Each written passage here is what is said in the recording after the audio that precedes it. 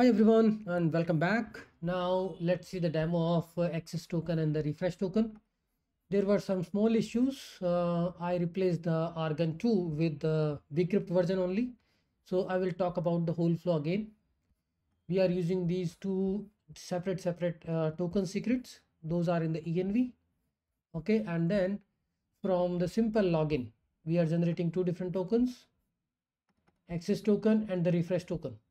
Okay, and we are returning it, and then once you have it, what we are doing is we are also updating the user record. Here you can see update refresh token. That means we are storing the refresh token in the user record, which is calling the user service. And what it is doing is it is first creating the bcrypt version of it, hash version of it, and then saving it in the database. That is the one part of it. Like when you click on login, what happens is, let's say if I do login, it always creates two different tokens, access token and the refresh token, and that is getting rendered, and the refresh token is getting saved. The hash version of the refresh token is getting saved in the database also. Now these are two strategies I have, this JWT, and you need to name it because we are using two different strategy, and the same strategy you have to pass here, JWT refresh, and this is JWT. Now while sending it, because there are two different routes we have inside the controller, auth controller, we have logout, which will just simply do logout and return null. Refresh token will just refresh, I mean it will validate. If refresh token is valid, then it will return the access token and the refresh token, and also update the latest refresh token in the user record. So for that we are using refresh JWT strategy. Now here I did one mistake. We also need to override the refresh token whatever you are passing in the headers, but not what is the store, whatever is stored inside a database, because inside database we are creating the hash version of it and then storing it, because here I am just passing whatever we are getting in the request and we are overriding it. And then you can see here this JWT, this particular controller, here we are passing the refresh token with the user object, and the refresh token is the token which we got in the headers, not from the user table. So obviously we can compare it now. So here first we got the email, we get the user data. If user found, then we are doing bcrypt compare. The refresh token we have in the request object, request.headers coming from client, and the request refresh token which is in the database, because this is the hash version and this is the plain original string. Obviously it will be match, and we will get if it is match, we will just create a new token and will return it, and the latest refresh token we will update in the database. So this is the whole end-to-end cycle. And how it works is you copy this refresh token here, because with the help of refresh token, which has a 7 days of expiry, you can call this refresh API and it will give you the new refresh token. Let's say if I try to do the logout with this, what we are doing is, let's say the logout will get unauthorized, right? Because I have to use access token for the logout, not the refresh token. But for the refresh API it works, we get the new refresh tokens. And if I try the access token for the logout, then I need to replace it here. Now it is using access token, auth logout, and it has logged out. And we can also check in the database. If it has logout, that means our refresh token should have been null. So I can show that. You can see my refresh token is empty right now. Now I will do the login again and refresh it. I got the refresh token, right? This is how it works. And when you change it, the refresh token will change again. You need to click login and you reload it, you will get a new value, right? So this is end-to-end simple authentication, the purely authentication service. Now we are going to add authorization here also. Let's say we have the users. This is for the sign up, but there may be a get API which is going to return you all the users. So this is a user controller. This is http get user. This is create user. Okay, let me see. Post user, and this should be search. Find user. We already have this controller already. I think this is not exposed. Find user by property.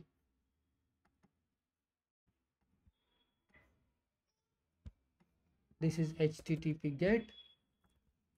So if I refresh it, I should be able to see that endpoint here, search, but it should be a get, not post.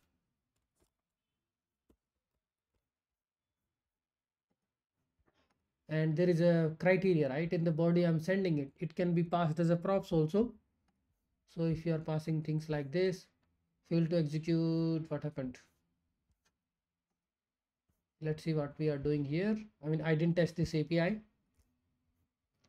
This is get search, find user. In the body we are passing some payload, and then okay, I'm printing this and then find user by payload. This should be a simple query. Then this is the request body.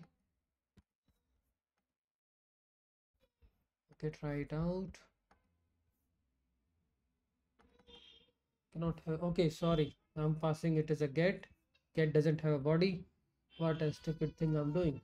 Let's keep it as a post, or we can just pass them as a query parameter also. It's not a right way of doing it. In the post I'm passing payload. Post is only for creating the resource, so we can change it to the get. Okay, and instead of body I can use parents.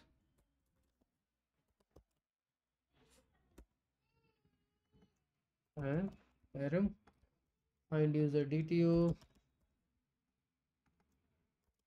I mean, there are different ways of accessing a property.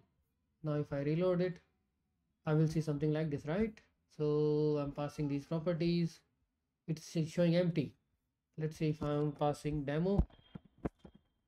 Now you can also check, you can also enable the logger in the database, what log query, what query it is trying to hit. Logging true, search. Okay, so you can see it is trying to do an OR operation, I guess. First name like this, first name like this. And what do we have in the database? demo@gmail.com. And these are optional parameters, not required. Okay, required not provide. So first of all, let's fix this DTO. Find user DTO required true, required, I mean all are required false.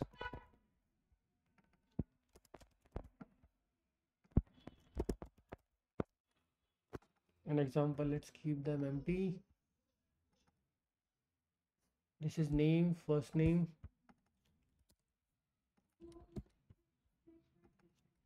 last name. Same will be reflected here.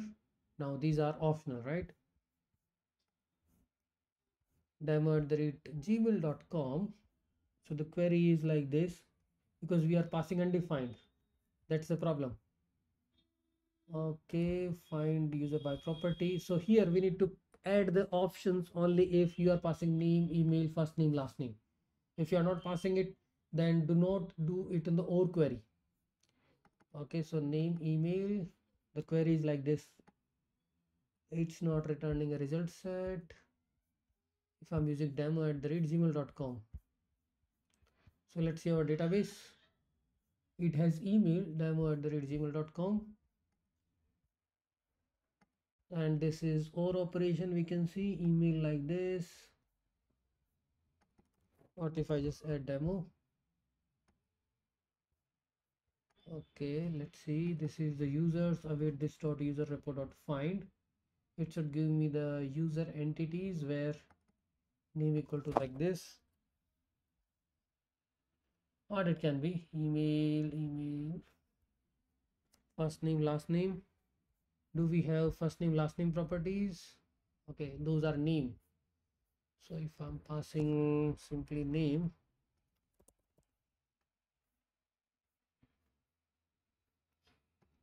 now I need to log all these things. console.log data, or we already have a logger. This dot user repo dot find all, many options where this equal to this. Okay, I mean, I will talk about this search, but what my whole objective here is how we can protect this find user API, because this is, if somebody has access to this API, they would be able to fetch the data, I mean all the data, right?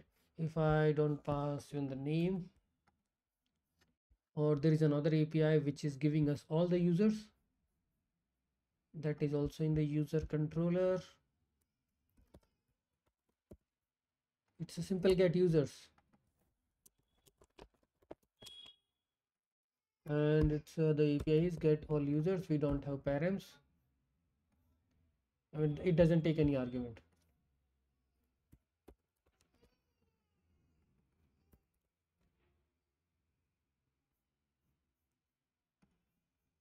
Okay, users, and we can see users, and the few more changes we have to do in the entity, user entity. We have to make this password selectable false, so that this won't come in the queries. Now if I hit this, yeah, and the refresh token also we can set select false. This is fine. I think we don't need it anywhere. Yeah, this is fine. Now this API, let's say this is working, we will check about it. I want to protect it, so I need to add an authorization on my endpoints, right? So what I will do is, on this user controller, I will create a auth guard, right? So auth, what is the auth guard actually? Auth guard is just a simple role guard which I can create here, which is, let's say, the role guard.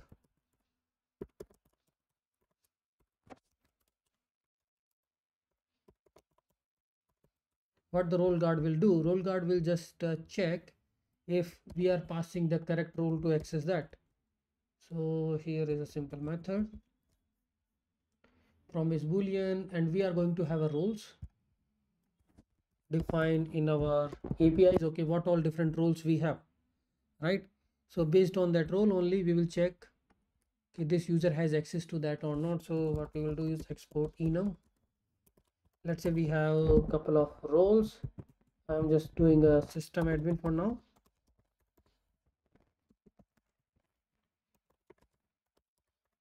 And only system admin has access to this particular root APIs. System user will create more roles also. So role guard, what this role guard will do is, it has activate method, and based on this role guard we can decide if this user has access to this particular API or not. For that we have to create a decorator, a role guard decorator, and we have this set of role. So role decorator means I want to put something here inside a controller, let's say add roles, and I will pass this array. I'll just pass the different set of roles, and if I'm passing it, then this role decorator will enable this API to allow for those set of roles, right? So for that I will create a inside core, or now let's create a decorator here, role. What this role decorator will do is export. This is a custom decorator you can also create in nestjs. Role allowed, this decorator I will put at the controller level on each and every route. This role is of type role, it's an array of all the roles we are passing, and here is select metadata.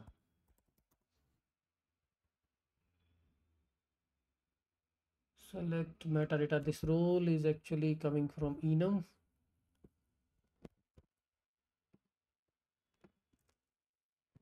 Set metadata. Okay, we have to set metadata so that we can access this metadata property in the auth guard. We are setting this property roles, and we are setting the role. So what is this decorator does? Decorator will do nothing. We will use the decorator at the controller level. This roles allowed, and here I can say is roles dot system admin, right?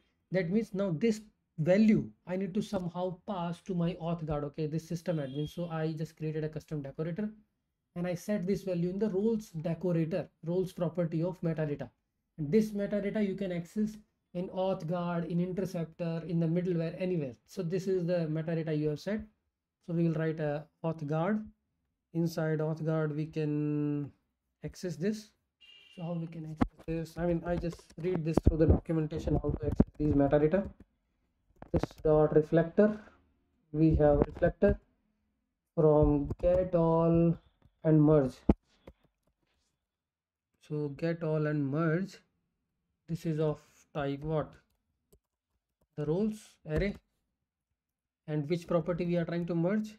The roles. And this is context.get class, context.get handler. If you got this, otherwise initialize to empty array if it is not set. So if roles are there, then it's good.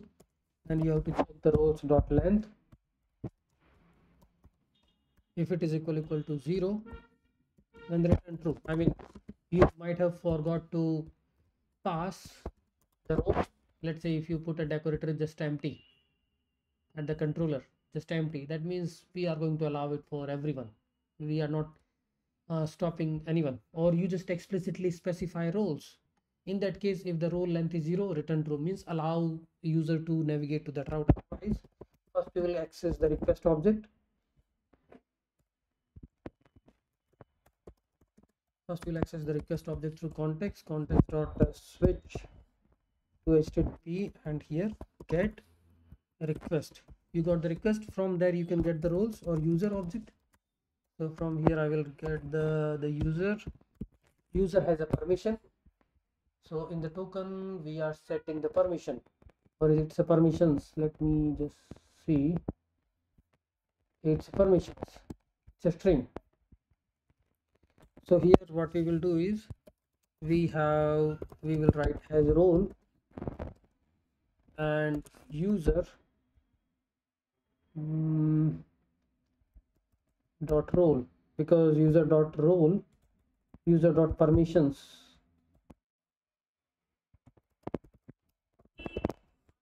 This is actually a string. I can convert that into an array. Let's say this is just a string as role, and in the string we will just check user dot permissions.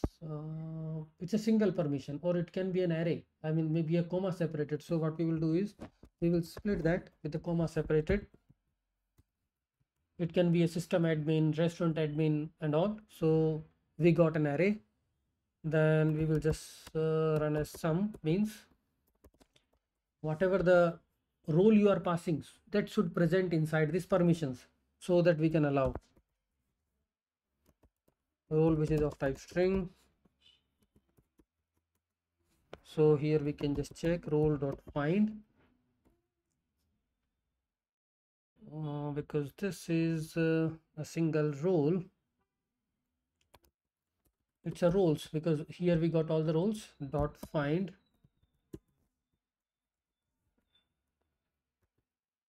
I equal to role. So what this code will do, this code is just checking that whatever the role you are passing from the controller, is that present in the request permissions or not. If yes, we are good. Then you can just return true or false. If you have everything, user dot permissions is there, and then it's returning true.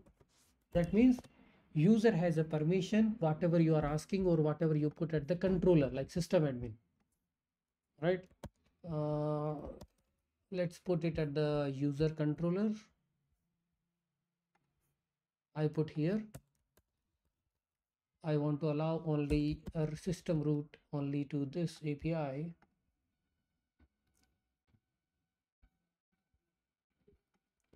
System admin. And for that, because currently we don't have any system to assign the role. I will just put the system admin here. It's a string. It can be a comma separated string, system admin or admin or something like that. Now we will debug this thing, how it is working. Role allowed system admin, or yeah, for now let's keep it as null, and then we will debug it. We will reset and we will check if it is working. It is set to null, and if I execute, I'm getting null. If I do the login,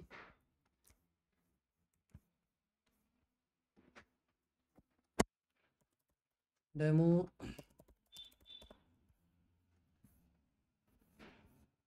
what is happening? Data and hash argument required. Did I change anything in the login? I mean, login was working. So this was the post create user, and this is user service, create token.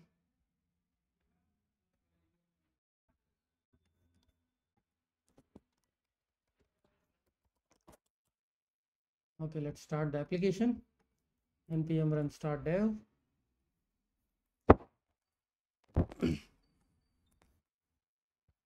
If I try to access this API right now, I'm allowed, right? And it is working.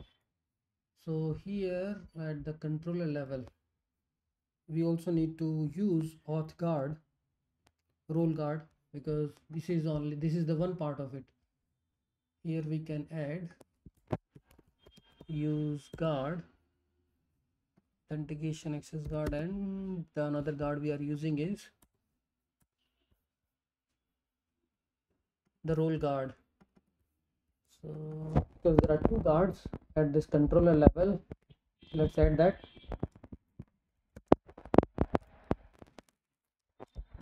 Not here. At the users API, I always get confused. User controller. Okay, here we don't have anything. Use guards, role guard. Okay. So this annotation is also required. Otherwise, how would this guard will come into the picture? This annotation is only putting things in the metadata.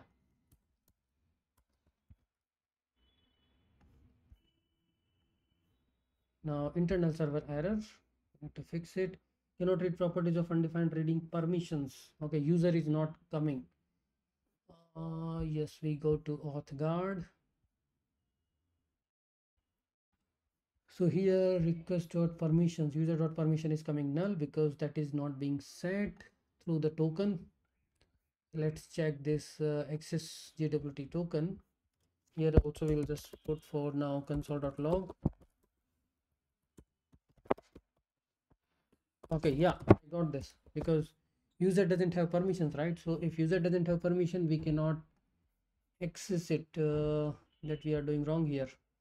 This we need to do if user has the permission, right? So let's say if user doesn't have permission, just put this. So has role will return false.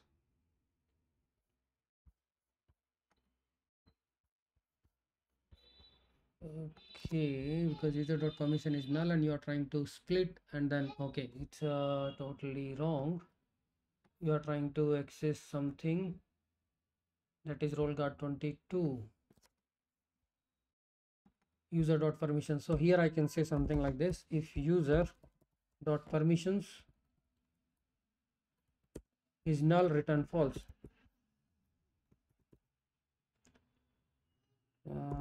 So maybe return just false should work.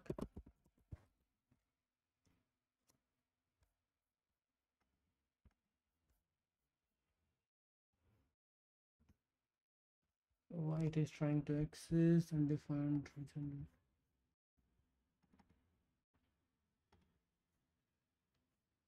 First of all, user is there.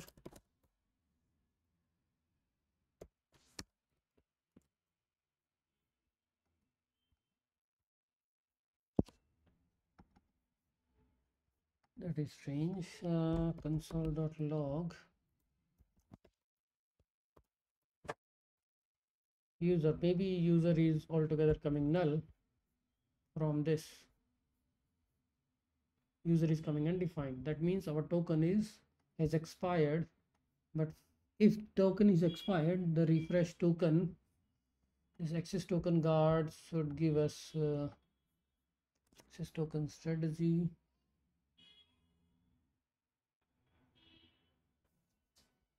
Okay, I got it, because we need to use this auth guard also, GWT guard, because without this it won't put user object in the request object, right? Which we were not putting here in the user controller. First of all, auth guard, and then, because currently these are like open public APIs.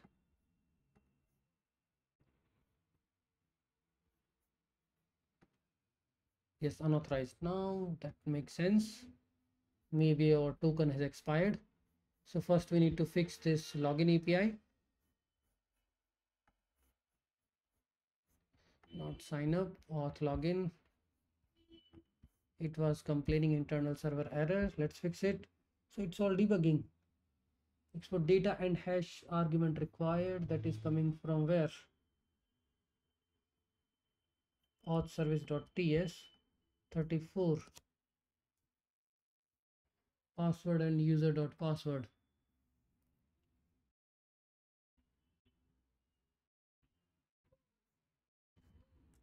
Validate user by password, compare password. Wait, are we saying that this compare password is not getting the password value? Okay, yeah, now I got it. So what I did is, I did one mistake in the entity. I make this selectable false, this password value. So whenever I'm doing query, this is not coming in get user by ID or get user by email.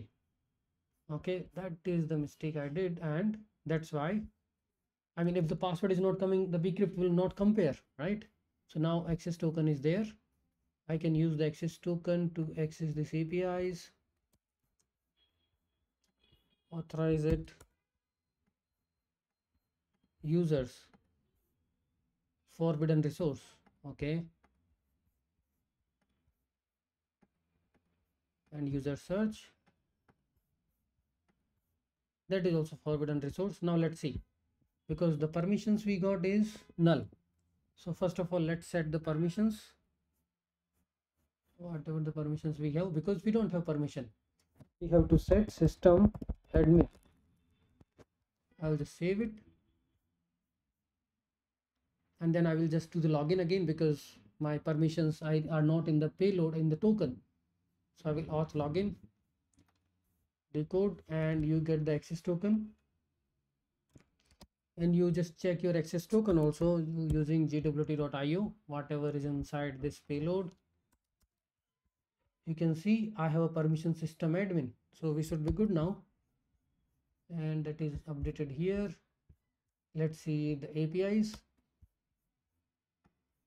I got the access token. I will update the access token in here, just do the logout, and then I try to use the users API. Internal server error, hash role is not a function. Okay, we understood this thing, we can fix it. Hash role, okay, hash role is not a function.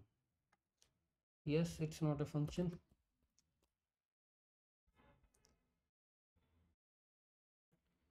Hash role, okay, we can just make it a simple arrow function, because it is returning, and we can call it. Yes, we got it finally. Okay, so that's the end goal of this video. Sorry for some small issues, but now this API and this API was not protected. Now you can access the data, right? It is also returning the data, it is also returning the data. And this is all about role-based authorization at the application level. And the mistake we were doing is at the user controller. Obviously we need a token guard, otherwise without this token guard it won't put, first of all, it won't validate the token, So access token guard should be for all the protected APIs. First of all, access token guard should be there. Then the role guard, because access token guard is checking you have a token in the authorization header, the valid token, it will put the user object in the request, and the role guard will check the permissions in the token. If you have a system admin role in the token, obviously I will allow you to access this API. That's all. So this here I will finish the auth service, and couple of more endpoints I will add, that is like adding the permissions. There is a system admin, I will bootstrap, and then you will create a restaurant manager or restaurant admin. So you are creating a simple user, but you have to assign a role from the system admin user. System admin user will assign the role so that they can further create the users in the system. That's all guys. Thanks everyone. I will push the code so you can just take a look.